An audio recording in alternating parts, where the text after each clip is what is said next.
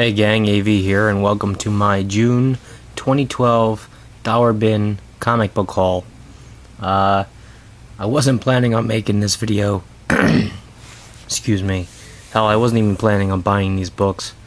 Tell you the truth and make a long story short, my comic shop owner, he's one of the few that still buys dollar or single book collections off of people, and he makes a profit by doing it by pulling out the key issues and then blowing out the rest for like $1 a piece. So seeing dollar bins in the shop when I go in on Wednesdays really isn't that big of a deal. I mean, they're there all the time. Excuse me. But this Wednesday when I went in there, I had some time to kill, and I started digging through just because he had a sign up on the $10 boxes that he had laid out saying that, you buy 5 you get 2 free, you buy 100 you get 50 for free. That seemed like a pretty decent deal, and I ended up picking up $30 worth of dollar books. So if you do the math, that's 42 books for $30. That's not too bad. I'm not going to show you all of them just because, I mean, when you're digging through dollar bins, you're not getting all of the same thing most of the time. You are picking out like odds and ends and stuff like that. And I filled in some gaps with my Journey into Mystery books. I picked up like a Frank Miller Elektra, Shadowhawk #1 with the coupon still inside. Like just little odds and ends like that I got. But the majority of the things I picked up were Alan Moore stuff from America's Best Comics. And that's what I'm going to be showing you this time, because I haven't read any of these, and I figured with the whole Before Watchmen thing going on right now, everybody's thinking about Alan Moore this month in particular. Maybe you don't know that these are out there, and maybe if you're lucky they'll be in the dollar bins at your local shop. So I figured I'll get this out there, let people know what's out there just in case they're interested. So what we have here is Promethea #1, and I think I actually picked up the first 4 issues of this and 27, which you will see later. So that's Promethea #2. There are a lot of books, so I'm going to try to blow through them as fast as I can. Promethea #3.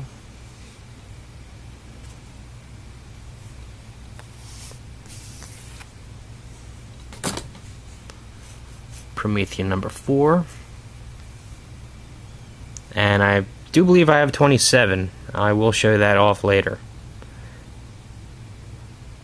But I like the artwork on these. They're pretty nice.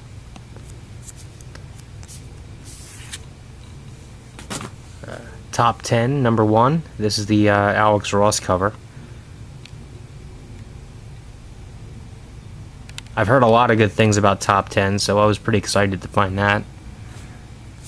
I think I had the first 3 issues of it. Yep, there's Top 10 #2. I'm looking forward to digging into these.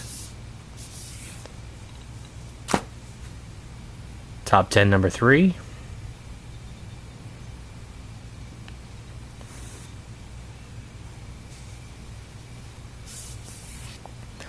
And Tom Strong. There was an awful lot of Tom Strong in that bin. I could tell by looking at the boxes that not too many people had thumbed through it before I got there. And there was pretty much a straight run of Tom Strong up until like issue number 22. I got them all.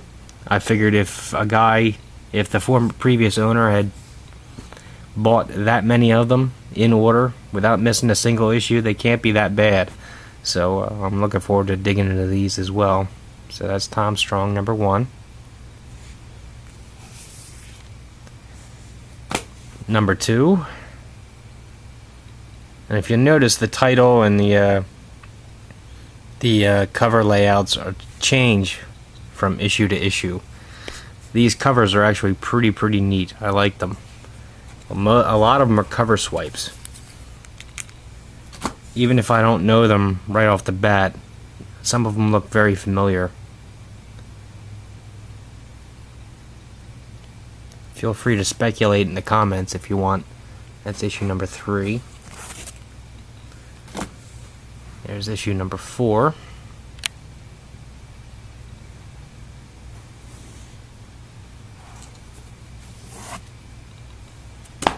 Number 5.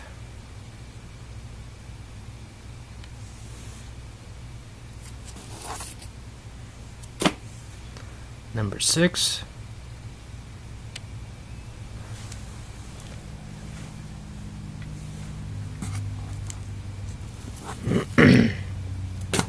Number 7.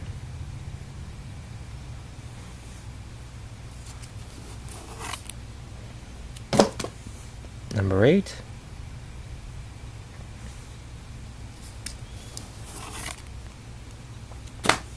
Number 9.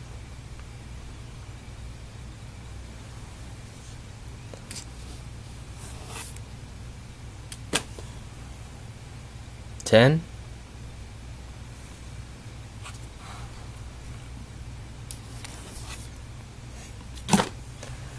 11. That's a pretty sweet cover.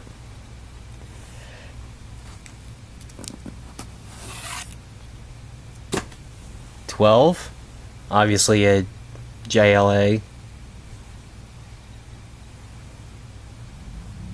cover swipe there.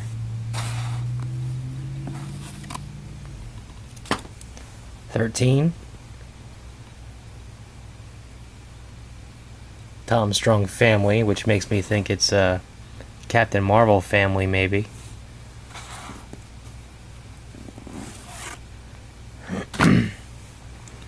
What is that, 14? Yeah, 14.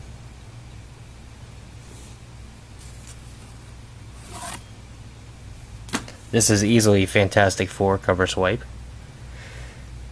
Now for number 15. Or maybe not, I don't know. It reminds me of Fantastic Four with the font they used.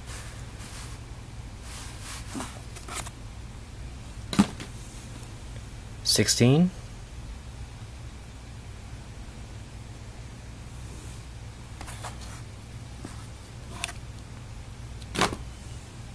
17.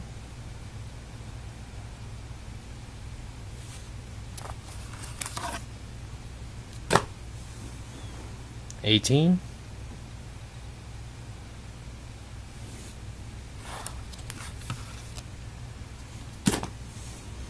19.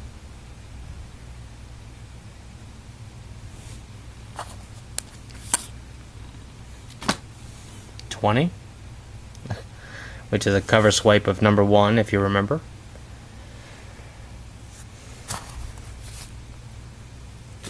21. Which is an Avengers cover swipe.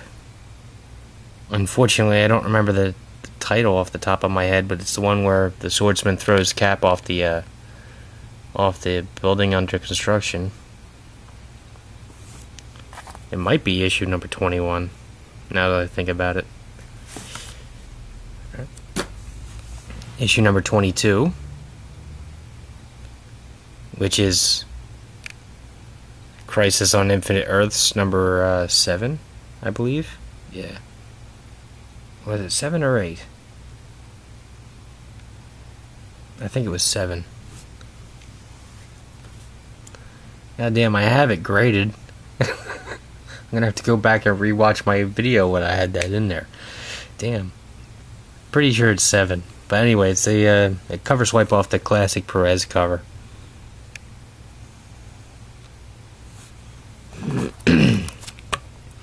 And this is Promethea number 27 that I told you about earlier. And this is a cover swipe off of the Superman Spider-Man crossover, the classic. But yeah, I can't believe I found that many Alan Moore books, especially sequential like that, in the dollar bin. I mean, that's awesome. You can't beat that. And with everybody thinking about Alan Moore this month, I figured I may as well let you guys know these things are out there. If you're interested, you probably find them in dollar bins at your shop. So may as well go look for them. Happy hunting. And you know what? Just because I've got them right here, I may as well show you the other books I got while I was there.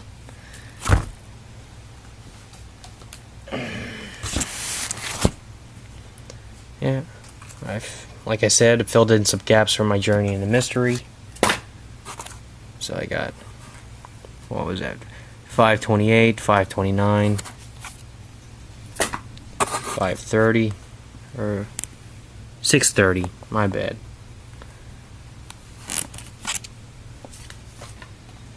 $631. I really like the young Loki. I didn't think I was going to, but he's grown on me. He's a pretty decent character. And I'm glad I could catch up in the dollar bin. That's awesome. Thought I'd have to wait a little longer. This was just Incredible Hulk 316.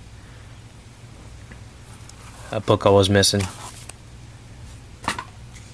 Fear Itself, Spider-Man Part 3, which I missed when it came out.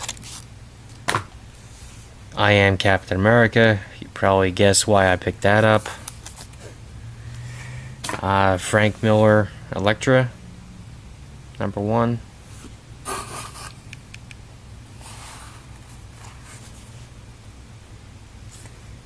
Shadowhawk, #1, that I told you about. Lovecraft, issue #1 and 2.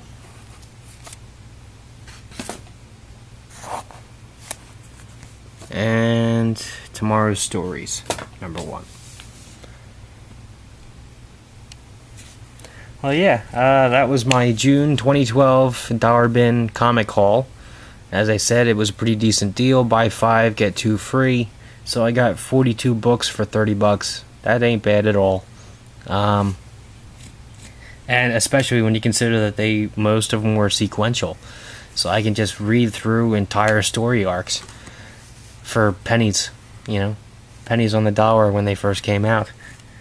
They're not in too bad shape either. The original owner took pretty decent care of them. I mean, a couple flaws just because they were beat up a little bit in the bins, but they're not too bad. Anyway, just giving you guys a heads up, letting you know the Alan Moore stuff is out there. It's worth looking for. The guy is a modern legend in the comic book industry for a reason. Can't hurt to pick up a book of his to read. If you like this video, then check out my channel. If you like what you see there, then please subscribe. And as always, thanks for watching.